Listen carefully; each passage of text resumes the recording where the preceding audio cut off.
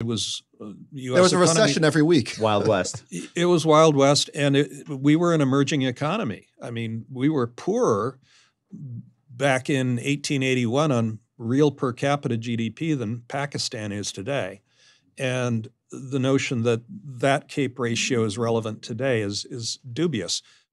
But we agree with you on that. Yeah, but if you drew a line of best fit and it ends at about 25, then that says 35 maybe ought to be 25. That gives you some illustration of the potential downside risk. Now, 13.3 in 2009, I remember remarking to one of our clients, I feel like a kid in a candy store.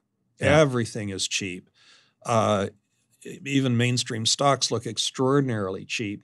And they said, please don't say that to our clients because they're all hemorrhaging and deeply depressed. Well, on 13.3, though, we wiped out a year's worth of earnings to get there.